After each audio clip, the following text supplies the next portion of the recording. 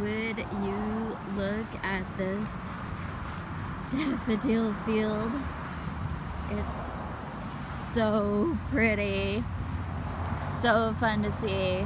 I was just driving down the highway and had to stop and share them with you. They're just getting thicker and thicker and thicker. I thought I'd just go cut like a million of them. I don't think I can, but that's okay. Sorry about all that traffic noise, but I had to share these with you.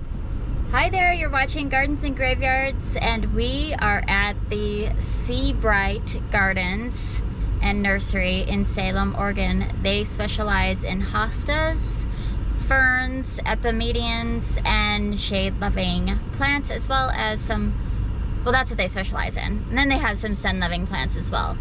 And we've never been here before. Nope. So we're excited.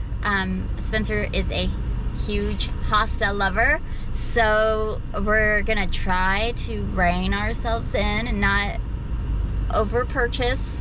Not gonna happen. But we have a lot of shade in our garden and dappled shade in our garden, so there's plenty of space if we do go overboard for hostas and other shade-loving plants. And our whole goal for 2022 is our lower garden, which is mostly shade. So we don't have, it's not very developed down there. So it's time to buy plants. Yeah, need some structure. Plant structure. We have lots of structure, landscaping and stuff down That's there. true. Yeah. So, all right, Let's get to it. here we go. This nursery was so sweet, and there were so many more plants than I ever expected. Just rhododendrons and azaleas and irises and ground covers and elderberries and blueberries and clematis and delphiniums and lupines. Just so much fun, and plants I'd never seen before or heard of before that were just really fun, and it was just a really great, beautiful nursery to visit.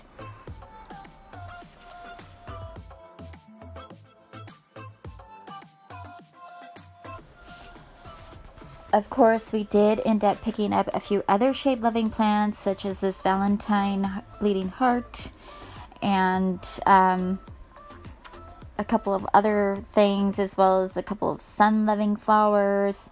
How can you possibly resist when these plants look so amazing, so well cared for, so well labeled?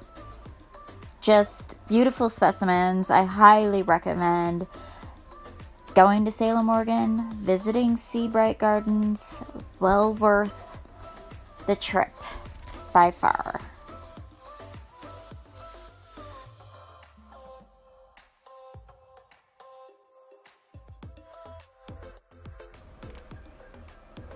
A really fun surprise was all of these epimedians. I have never seen so many varieties before.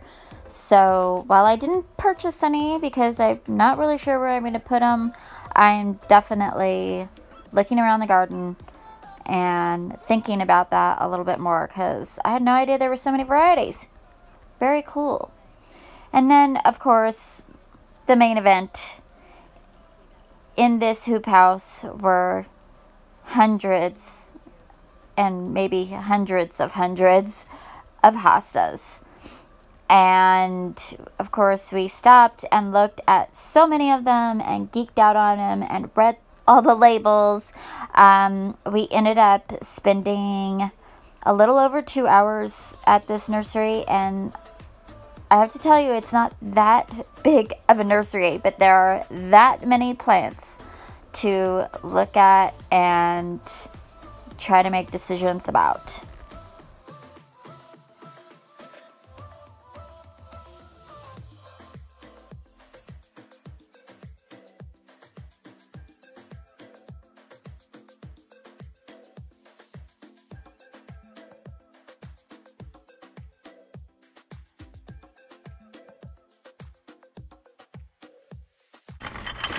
Okay, here we go. This was our Sebright Hosta nursery plant haul. Sea Lotus, Miss Ruby, Abiqua, and this one, Feather Boa. We got a Clarence Mystery. This one, Elegance, Fragrant Dream, Fire and Ice, Blue Umbrellas, Woo La La. The Woo La La and the Fire and Ice and the Abiqua were the only ones on our wish list. And then we got some delphinium, a delphinium and some lupines, and this absolutely gorgeous Valentine bleeding heart with this dark foliage and red hearts. Oh, I'm in love. Yay! While the display gardens were not really in their full flush, they looked beautiful. So we're looking forward to going back this summer. If you liked what you saw today, make sure you like, subscribe, and ring the bell so you keep getting notified whenever we post new videos. And stay tuned for our Hostapalooza plant haul planting day coming up in a new video.